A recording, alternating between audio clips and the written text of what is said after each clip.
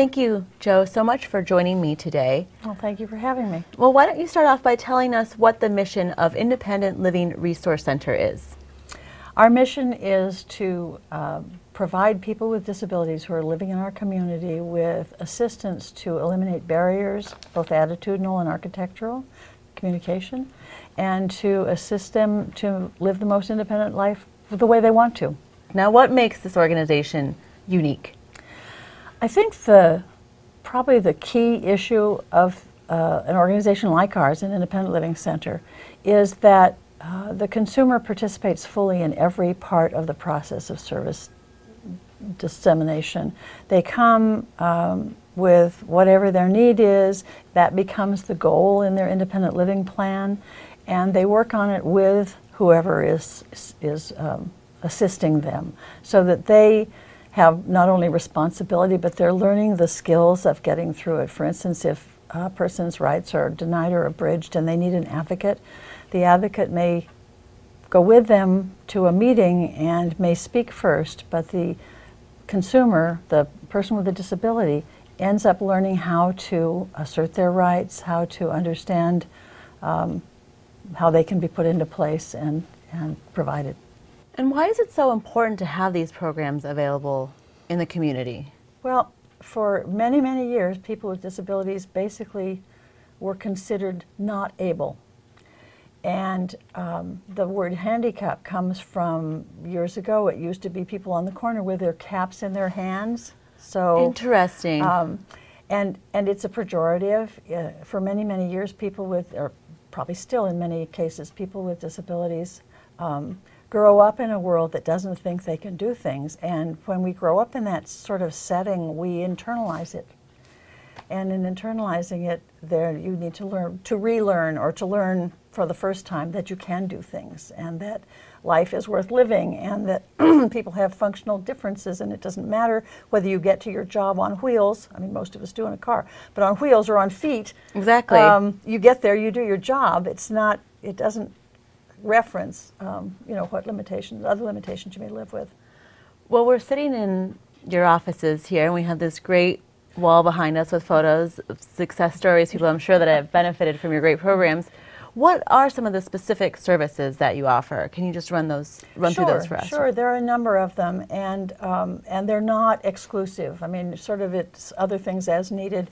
The first thing that will happen is a person contacts our office, and we have bilingual English-Spanish, bicultural individuals at the front desk, and they are not receptionists, they're information and referral specialists, because you can't make good decisions without good information. Certainly true. Then they may be referred to a benefits specialist. We have advocacy around benefits and some of the other things. We have independent living skills, training, a person who may experience an accident or an illness, and they get all the medical care they need, they get all the rehab care they need, but when they go home they still can't get the top off the peanut butter. You have to change the way you do things. So there's some training around that, some problem solving and so forth. We have peer support is the primary the underpinning principle of our organization, so that a person with a disability doesn't come in and have somebody with a clipboard stand over them and say, just all you have to do is here's how to solve your life. Yeah. They sit down with a person who's experienced barriers, who knows maybe the grief of losing capacity, or who has grown up never knowing another mode, and they have a certain sensitivity. Yeah, right. They really have been there. They've, right. That phrase that's so popular, walk the walk, instead of just talking the talk.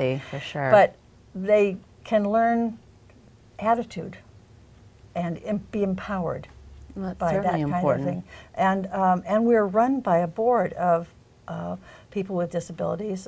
I think 80% of our board is people that identify themselves as having disabilities, and 80 to 85% of staff does. So, and you may not sit down with a person who has identical disability to you, but it's still a person who has this experience with barriers and people's attitudes in the community, thinking, well, why would we spend our money on you? Why should we do this? Why do we have to make a ramp when stairs will do?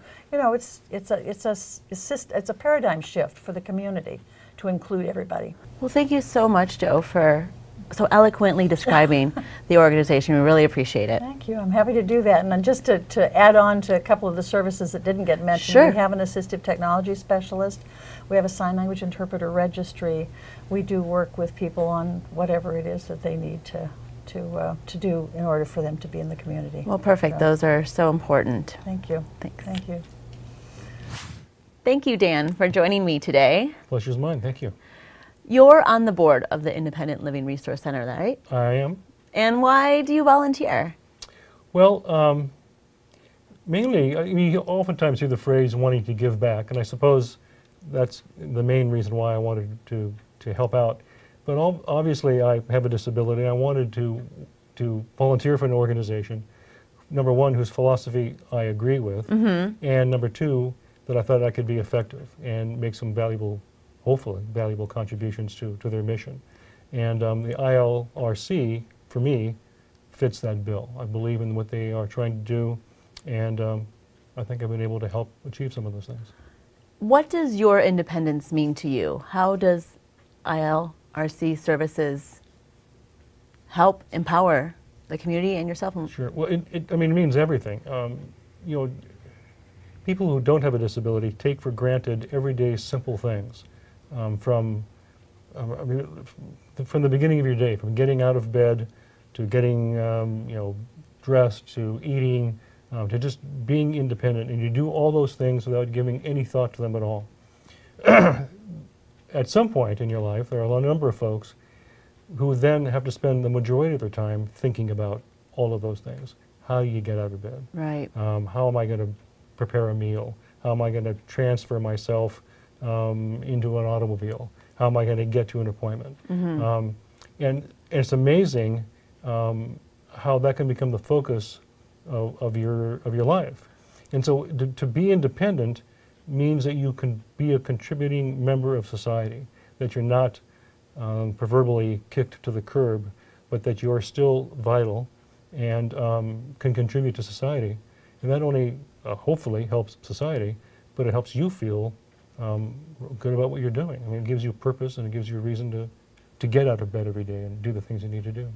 Certainly, which kind of ties into my next question, which is why are these programs so important? And you mentioned that it's allowing people to have a more independent life. How can our viewers who are becoming more and more interested in the organization get involved? Is there a way to volunteer? Well, let's start there. Is there an opportunity to volunteer? Well, there's always ways that, well, we always appreciate help. You can go to our website and there's opportunities there. We always appreciate people who make financial contributions to the organization. You could contact us if you're interested in being on the board. I think a good place to start would be to learn more about what the independent living philosophy is and understand what that philosophy really is all about. It's not about just patting people on the head and giving them money. It's about being independent. It's about making your own choices about your own life. And part of that is the freedom, you might say, to make bad choices. Right. I mean, when you empower people to be free and make choices, they don't always necessarily do what you think they should do. But that's okay. Then again, who does, right? That's right. It's exactly right. So it's a bit of a different model than people might be used to with respect to helping people with disabilities. Sometimes people are content to write a check and put people with disabilities out of sight. We're not about that. We are about making people part of the community in every respect. And so we're not looking for pats on the head. We're looking for folks that want to increase inclusiveness. Dan, thank you so much for talking with us. Thank you for your involvement in a great organization and for shedding some light on some of the areas that I'm going to bet not a lot of us think about as much as we should. Thanks. And I really appreciate the great services that the Independent Living Resource Center is doing. I know our community does as well. My pleasure. Thanks. You're watching Nonprofit Spotlight. If you'd like your nonprofit featured in a future Nonprofit Spotlight, contact us at the information on your screen.